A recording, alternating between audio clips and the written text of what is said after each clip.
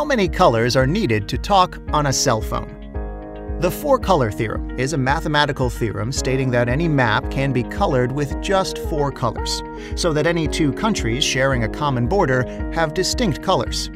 Can we apply this theorem, which might seem quite abstract, to real life? Professor Shahar Smordinsky from Ben-Gurion University found an interesting analogy to the four-color theorem in cellular networks. If two identical frequencies overlap, network interference occurs. Therefore, in order to prevent interference in areas covered by a number of antennas, each antenna is assigned a frequency of its own. However, this requires many frequencies, which leads to a waste of bandwidth and is costly. Can we find a better solution for the problem of interference other than allocating a distinct frequency for each antenna? Here, Professor Smordinsky enters the picture. He showed that the number of required frequencies depends logarithmically on the number of antennas, if we think of each frequency as a color and an antenna's broadcast range as a disk.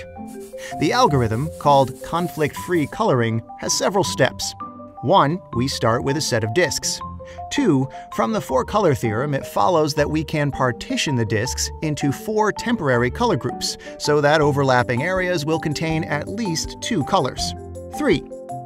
We identify the most common color, assign this color group a final color, and then remove all the disks in this group.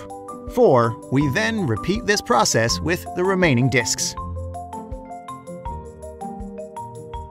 The proposed algorithm is very efficient. For example, instead of 1,000 distinct frequencies for 1,000 antennas, we now need only 25 frequencies. It turns out that the idea of conflict-free coloring also works for radio frequency identification (RFID) networks. Think of a barcode that tags an object using radio waves instead of bars. The challenge here is to correctly schedule the activation of each RFID reader. Here too, we can efficiently allocate reading times using the algorithm that Professor Smordinsky developed.